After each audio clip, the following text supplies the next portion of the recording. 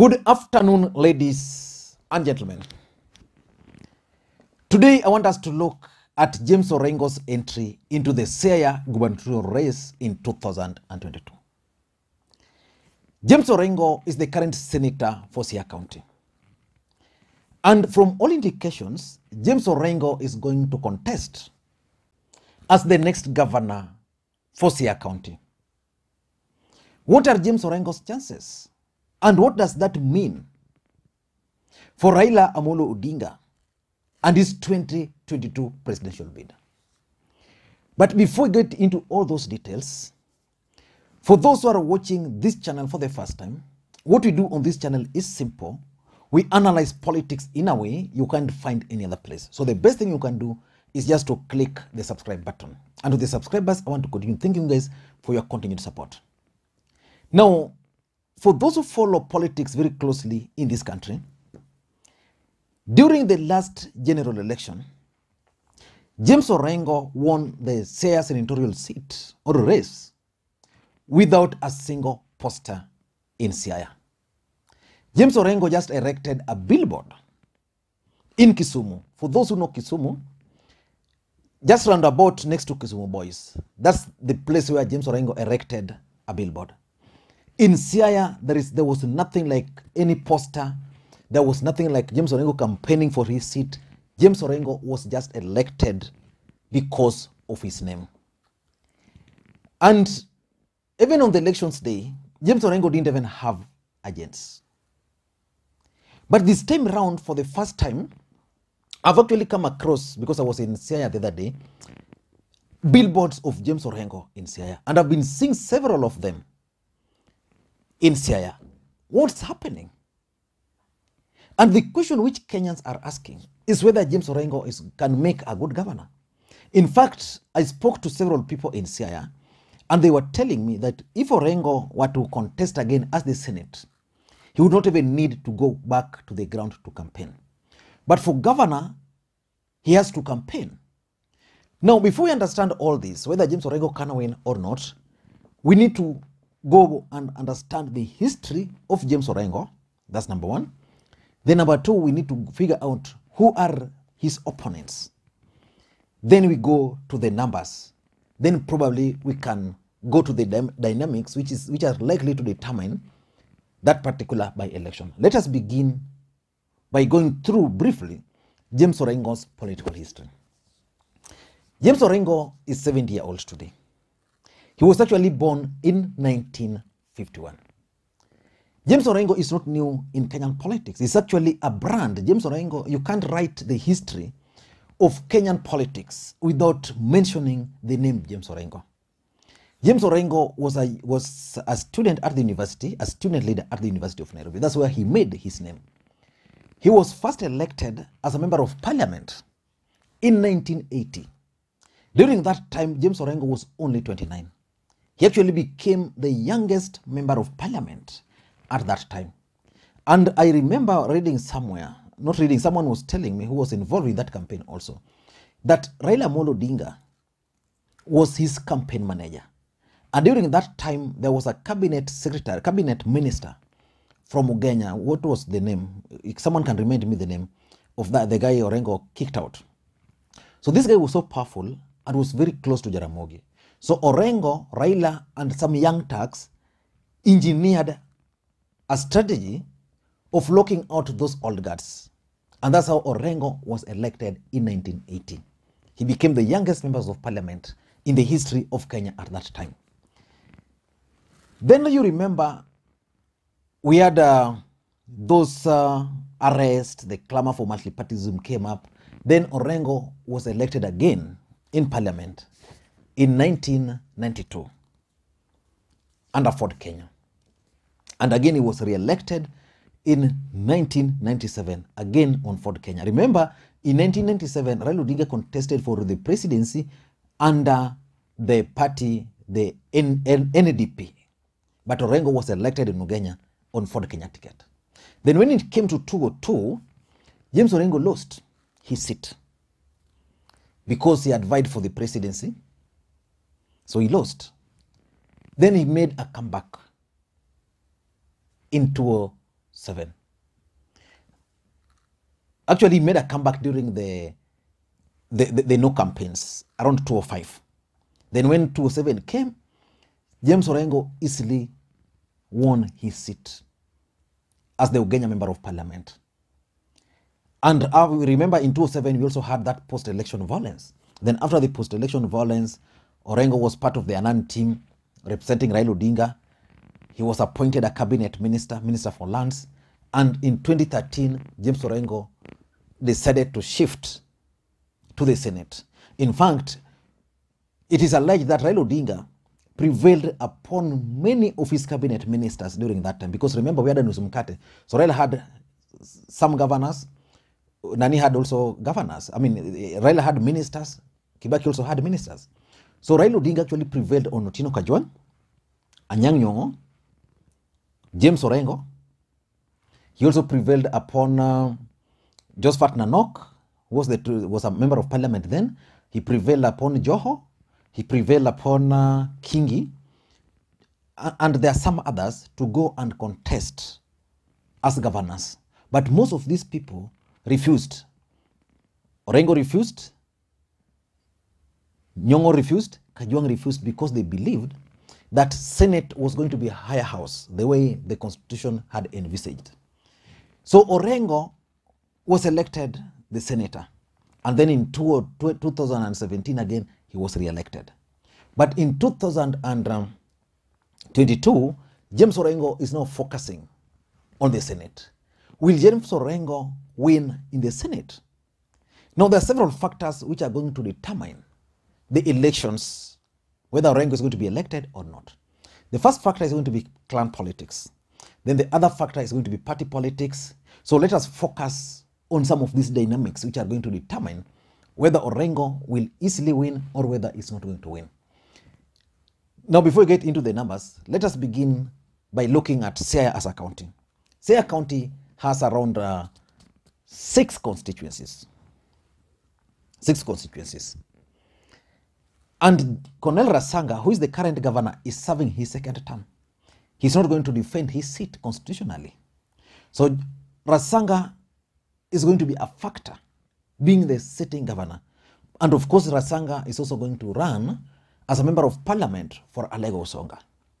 So we have 6 constituencies. We have Ugenya, Ugunja, Alego Usonga, we have Game, we have Bondo, and we also have Rarieda. Who are going to be his opponents? This is where it's going to be very tricky. Charles Owino, the former police spokesperson, has declared his interest for the same seat. He comes from Ugenya, but his roots are in Siaya. Owino believes that he has the numbers, that he can actually, the people of Alego can vote for him. Then if he asks the other side, then he will be ready. Then the serious challenger is the former member of parliament, Wajonya, Nicholas Gumbo. During the last election, many people believe that Nicholas Gumbo actually won the ODM nominations. But again, that did not happen. Then he ended up running as an independent candidate. He got quite a huge number of votes, but he never succeeded. Can Gumbo outwit James Orengo in 2022? Those are the questions. Now, these are the factors which are going to determine whether Orengo is going to be elected. The first factor is the game of numbers. And the game of numbers is going to be very interesting. Just like I said, Siaya has 6 constituencies. Orengo comes from, Orengo initially was a member of parliament for Ugenya. By that time, Ugenya was a single constituency. Today, Ugenya was split into 2. So we have Ugenya constituency and we have Ugunja. So if I add the vote for for Ugunja and the registered voters for Ugunja and Ugenya, because Orengo initially represented that constituency, so I want to assume that is his constituency, they are the highest. Because Ugunja has 57,600. Ugenya has 57,600. Ugunja has around 50,487. Now, if you add that, you get 108 100,000 votes. So Orengo is coming with that block of 108. Then there is Alego Songa, which is second in number, has around 103,000 votes. And because Alego is not going to produce a presidential, gubernatorial candidate, chances are that it's going to be a battleground. So the people of Alego Songa will determine who becomes the next member of parliament. So if James Orengo can go and win the support also of Alego Usonga, he will be home and dry. But that's not guaranteed. Then there is Game, where Jakoyo comes from. Game has around 80,000 votes, clean votes. Then there is Bondo and Rarieda. Bondo has around 90,200 votes. Rarieda has 75,700 votes. So basically that makes it around 166. If you add Bondo and Rarieda, because Bondo and Rarieda are also one constituency. Again, that's where Gumbo comes from. So if Gumbo can secure Bondo and Rarieda, then James Orengo will have huge trouble. So the race is going to be open. But just like I said, clan politics is going to play a factor and party politics is going to play a factor. If Orengo is going to get the ODM ticket, for example, then Bondo and Rarieda can easily tilt the equation. In 2013, I actually supported Oduol in Siaya, and he had banked on the support of Rarieda, Bondo, and Ogonja. But when the real votes were now cast,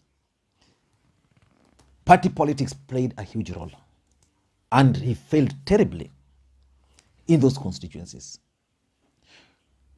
But from these figures, you can tell that Bondo Rarieda will give 166,000 votes. So if Nicholas Gumbo can secure Bondo and Rarieda, then he can now choose a running mate, let's say from Alego Usonga. Then Orengo will have trouble. But if Orengo can secure Ugonja and Ogenya, then he gets Alego Usonga votes, and then he gets Game short for Orengo. So it's going to be one of the most closely watched gubernatorial elections in this country. So the first dynamic is going to be the game of numbers. The second dynamics is going to be the ability to spend. Who can spend money? Because, one thing which voters have learned is that they elect people, and once these people are elected, they leave and they never come back. So now they've devised something they call chothber. Yani, malizana na mimi tu. So between Orengo, Charles Owino, and Nicholas Gumbo, who will spend the most on voters? Nicholas Gumbo has deep pockets. I also want to assume that James Orengo is also prepared. But James Orengo, previously, he never campaigned. He never had a poster. James Orengo never even had agents, but he won.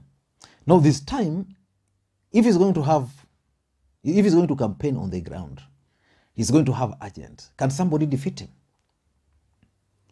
And will James Orengo be willing to spend money on people? Because our politics has been commercialized. So that's another thing which is going to play out. The other thing is the development record. What is James Orengo's development record versus Charles Owino? Charles Owino was a police officer, and one of the issues he's dealing with is that Kenyans, especially Luos, actually suffered when he was a spokesperson. But he was just doing his job. Then Nicholas Gumbo, what was his record as a member of parliament? Development record as a member of parliament. James Orengo is facing serious challenge when it comes to development. But there are those who believe that James Orengo is in the league of Professor Anyang' Nyong'o. People who understood or understand what devolution was supposed to achieve. So they can easily implement devolutions in their counties, regardless of their previous records. Because James Orengo was a member of parliament. What is the work of a member of parliament? Legislation. So if you want to judge James Orengo, for example, you need to go to parliament where he served them, where he represented the people of Kenya, and check on his record. You can go to the Senate and check on his record. Development ideally is not the work of a member of parliament. The only disadvantage Orengo is facing is that currently members of parliament have CDF. When Orengo was a member of parliament, there was nothing like CDF, which a member of parliament would hide behind to claim that he has done this, he has done this, he has done this. So when it comes to development record, he's going to face a bit of challenge. But again, based on the performance of Nyong'o in Kisumu, I think the people might decide. And lastly is Raila Amolo Odinga's endorsement. There are certain constituencies and certain counties where Raila Odinga would not want to lose. One of them is Siaya. Do you think Raila Odinga can give Siaya to Orengo if he doesn't want Orengo? And do you think he can give it to Nicholas Gombo if he doesn't want Nicholas Gombo, or even Charles Owino? So the next member of parliament will be the person who Raila Odinga is going to endorse for that seat. If Orengo is going to get that endorsement, it's fine. But also I forgot to mention that there's a fourth candidate, the Ugunja member of parliament, Opiyo Wandayi. In fact, at some point at initial stages, there were claims that the ODM party and Raila Amolo Odinga were leaning towards Opiyo Wandayi. So the person the party, ODM party and Raila Odinga is likely to endorse has a high chance of becoming the next governor for Siaya. And I want to leave this open now. Who do you think is likely to become the next governor for Siaya? I want you to vote. There's Orengo, just say Orengo. There is Gombo, just step Gombo down. There's Wandayi, just step Wandayi down. And then there is Charles Owino. Who do you think is likely to become the next governor for Siaya? And by the way, I also want to do a similar thing for Homa Bay, a similar thing for Migori, Nairobi, and other counties. Because in Homa Bay, there's a challenge for Raila. Between Mbadi, Gladys, Magwanga, Kidero, who? Migori is sorted. I think Uchila Yako will carry the ODM flag. But can he win the seat using ODM? Because there's Obado, there's Dalmas Otieno, and then there's the Korea factor down there. I don't know what you think. Let me hear your thoughts on this. And Jimmy Wanjigi is embarking on a journey in Nyanza, 4-day. So I'm going to do the next video on that. Thank you, and may you have a good day. Bye-bye.